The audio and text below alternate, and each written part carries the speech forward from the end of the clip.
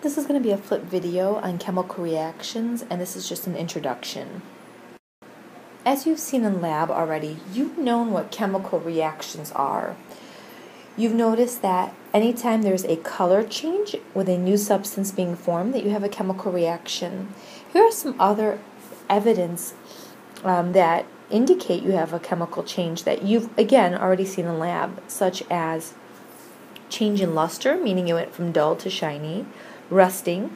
A solid forms, which we're now going to call a precipitate, so taking two liquids and forming a solid out of them. A precipitate is seen in the picture with the yellow solid that's forming. If you notice, two liquids are being poured together and a powdery solid forms. That's a precipitate. Some other proof that you have a chemical change in lab can be bubbles forming, heat being released, a flame being produced, gas being released. So take a look at these pictures here and hopefully they look familiar. So what this chapter does is it takes your chemical reactions and we write them in a chemical equation. So all of your chemical changes create a new substance, and the sentence that helps explain that is called a chemical equation. So let's start by remembering that a chemical change is a rearrangement in the atoms. You start off with something, they rearrange, and they form into something new. So an example would be methane gas, which is what comes out of the jets in our lab, combines with the oxygen in the air, and you get something new. You get carbon dioxide and water. Chemical change is also known as a chemical reaction. And a chemical reaction we can express by using a chemical equation. So lots of chemicals. In a chemical equation, it's important to know two things, and that is the reactants are given to you first on this side. And again, the reactants are whatever compounds you're dealing with. And then an arrow is used, and the arrow stands for yields or to produce. And what happens is your reactants rearrange and form new products. So the reactants yielding products is what's called a chemical equation. Some important symbols to know is that, again, the arrow means yield or to produce. And if you put a triangle over the arrow, that means heat is being added to this reaction. Some other important things to know is that the arrows can be double-sided like this or double-headed. That means the reaction goes forward, and it can be reversed.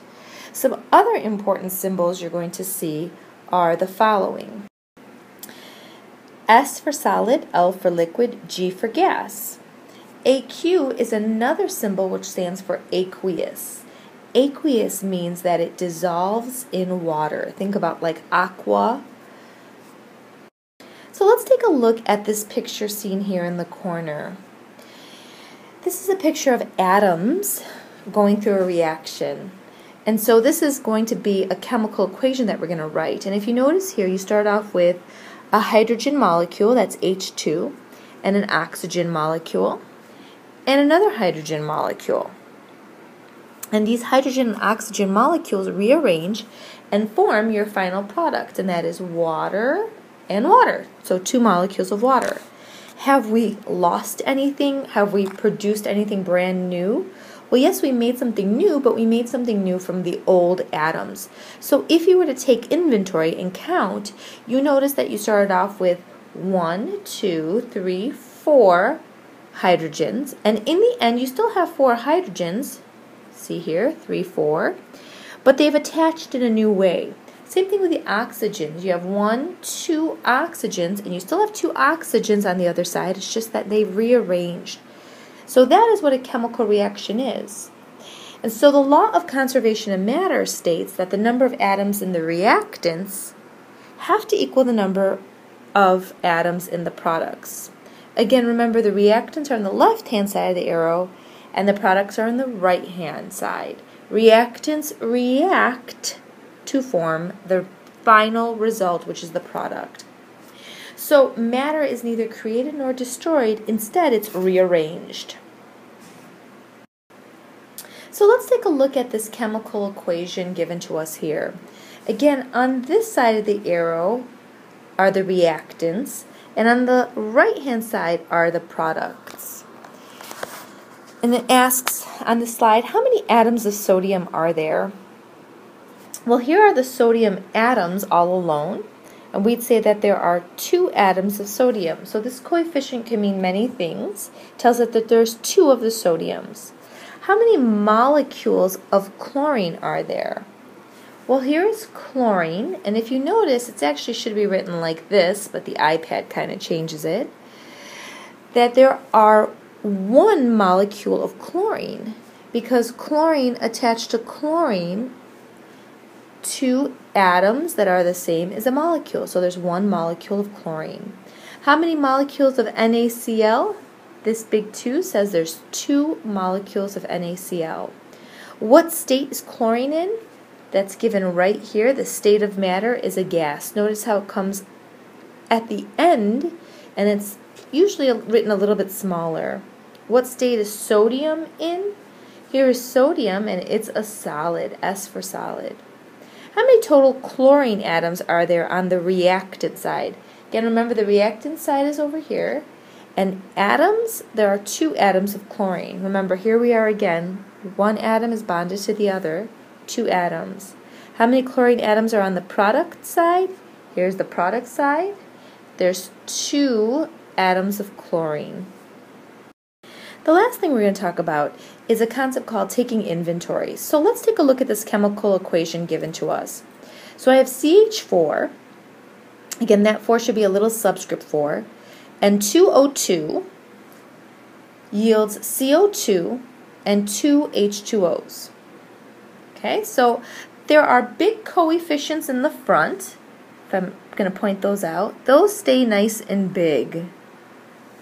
All the other numbers should be subscripts, little numbers. Okay, so if you notice, I've made a little chart here, and I have reactants and products written. And what I'm going to do is I'm going to take inventory, meaning I'm going to count how many I have of each element.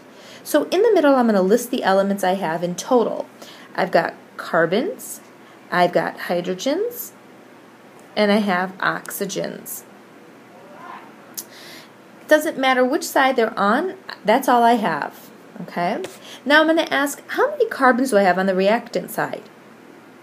Why don't you take a guess? How many hydrogens? And how many total oxygens? How about on the product side? How many carbons? How many hydrogens? How many oxygens? So let's take a look and see if you got this right. If you look here is the answer. I have 1 carbon atom. I have 4 hydrogen atoms. And as for oxygen, I have 2 here, as well as 2 times as many, so 2 times 2 is 4. We've done this before, but now we're kind of doing them in chemical equations, so you have multiple ones that you're doing. On the side, I have 1 carbon atom.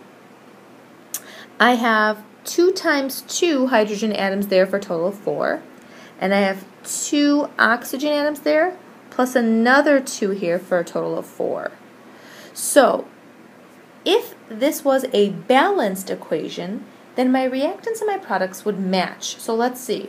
Carbon, 1 and 1, match. Hydrogen, 4 and 4, match. Oxygen, 4 and 4, match. This is a balanced equation. Right now, we're just taking inventory and seeing if things match to tell if they're balanced. We haven't learned how to balance yet. That's coming up next. So, something that should be easy for you to do since you know nomenclature, which is naming and formula writing, is to be given a balanced equation seen here, and to be able to write it using words, or to be given words and to form the formulas. So if we look here and we're given the formulas, and remember these numbers here are supposed to be subscripts, but the iPad doesn't convert them well. So I've got solid ammonium dichromate. There's the solid.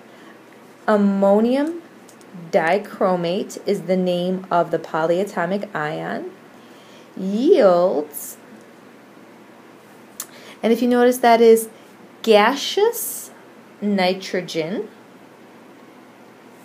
and solid chromium 2 oxide, chromium 3 oxide, and gaseous water. So if we take a look at another example that's maybe a little bit easier, and that's this right here, and we could say gaseous hydrogen or hydrogen gas and oxygen gas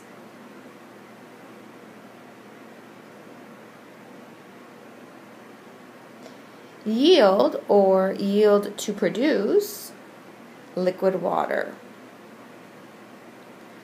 This one's a little bit easier, but you should be able to do any of them since we finished our naming chapter in formula writing.